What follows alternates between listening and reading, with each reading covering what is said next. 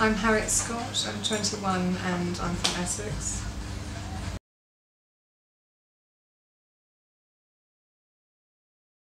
Essex is a very different world to here, although it's so close, it could, I don't know, 40 minutes away on the train, it's still a complete different bubble, and when I go back I'm shocked and kind of appalled at their attitudes still, even though it's so close geographically. It's kind of, yeah, a whole other world. And whenever I go home to visit, quite often people are very taken aback by what London has transformed me into or opened up doors to, but they don't quite understand. But every time I go back I kind of see more progression, and it is really hopeful, makes me really happy.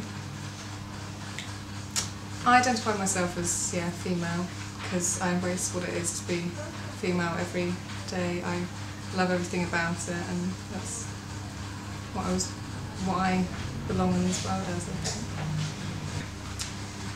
I describe my sexuality as fluid, really. I just kind of judge it on person. Everyone I meet, I don't know, it's not got any gender assigned to it particularly.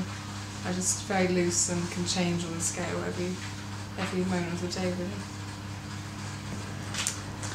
What can be changed about society? I've got a big long list in my head that goes on, and every day I find a new thing wrong with it, but I don't know, think of examples. The education system, sex education in particular, is one thing that I hope to change on my existence here.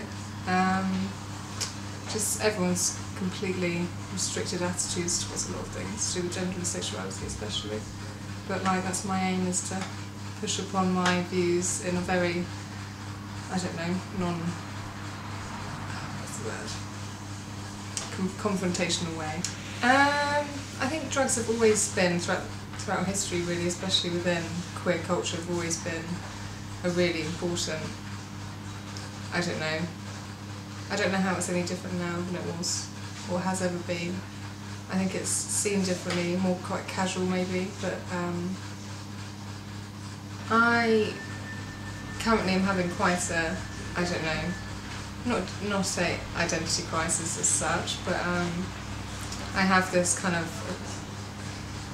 visual and attitude that I put on when I go out, when I meet people, when I'm being my Harriet Scott outside, but inside it's so very different, and I don't know, I find it difficult to distinguish what is Harriet Scott at the moment, because there's so completely two different people.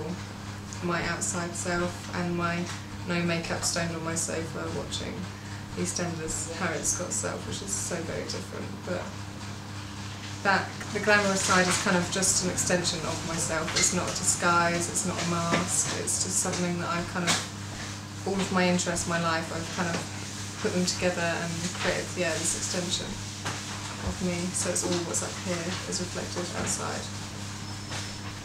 Queer for me kind of means this kind of free way of thinking, this scale which can continuously change, this kind of outlook on life which I'm in this bubble where everyone thinks like this, but it's kind of a rarity in the big scale of things that people have this queer way of thinking. So yeah, I think it's a way of life and I don't know, just an open-mindedness.